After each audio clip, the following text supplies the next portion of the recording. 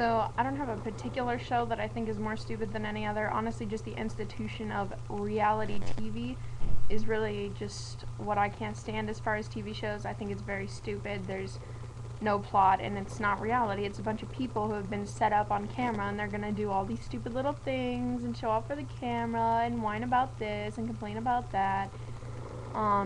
I really have a problem with the dating shows, particularly. You have some guy or girl who gets set up with a whole bunch of hot guys or girls or both if they want to make the show funny and they make them bi. Shoot, lost my train of thought. Yes, so it's not real love. It's a bunch of people showing off on camera. They're gonna do stupid things. They're gonna be drunk. It's all publicity. It's not reality.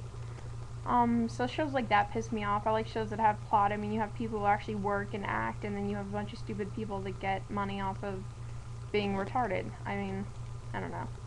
I just don't like that. So, that's my opinion. There you go.